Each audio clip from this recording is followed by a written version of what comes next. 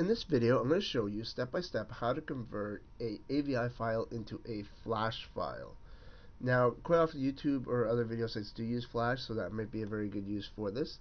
I'm using AVI's video converter for this demonstration. The reason I'm using it is because it's a very simple to use software. There's a link in the description section of this video if you want to get a copy of that software. So now let me show you from beginning to end exactly how to do it. First thing you need to do is you need to choose what kind of format you want. Here we're doing it to a Flash file. So we're going to be outputting it to a Flash file. I'm going to title it Video Flash Format. That's just my title on it.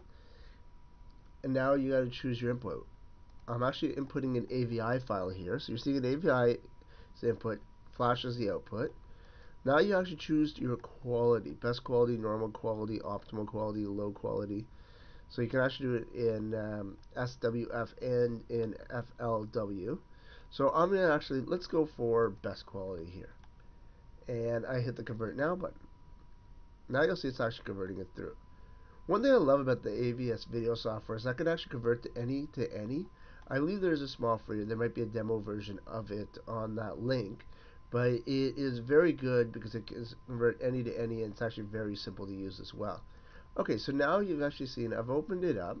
There's a Flash version, which is about less than 3 times the size compared to the AVI version we had here, so which is 7.4. So you'll notice a big difference in there. So here you've seen step by step exactly how to convert an AVI into a Flash video.